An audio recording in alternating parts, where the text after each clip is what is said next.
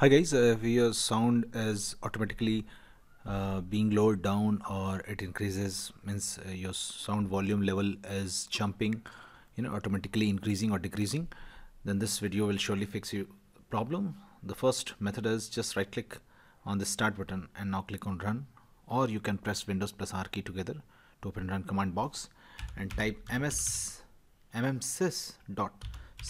Okay, now click on OK and now this will open. Now let's say this is your speaker. Now right click and click on properties. Now click on enhancements, and if there is an enhancement tab, click on enhancement and check this disable all enhancement.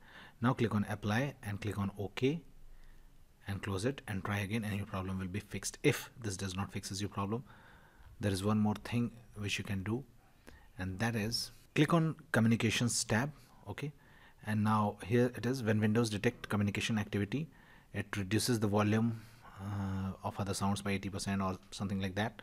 So there are some options. Just check this, do nothing, and now click on apply and click on OK and close it, and your problem will be fixed. If this also does not fixes your problem, there is one more thing which you can do, and that is just search device manager.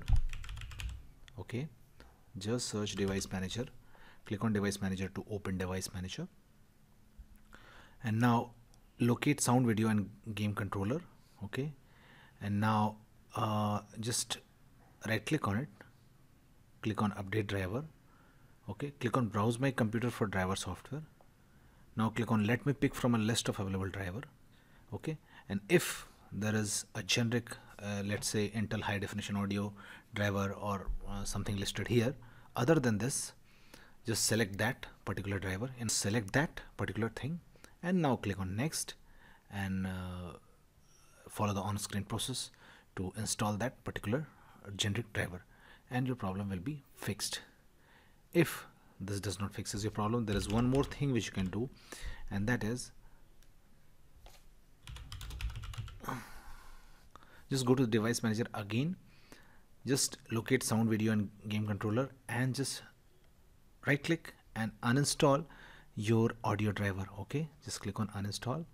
Okay, do not check this, do not select this, and click on uninstall, and after that restart your computer and your problem will be fixed. If this also does not fixes your problem, there is one more thing which you can do, and that is just try to try to remove any USB mouse or any USB Bluetooth driver, Bluetooth speaker. Okay, just try to remove any external device which is being attached to your computer via USB or via Bluetooth, and see if they are the one which are causing the problem or not.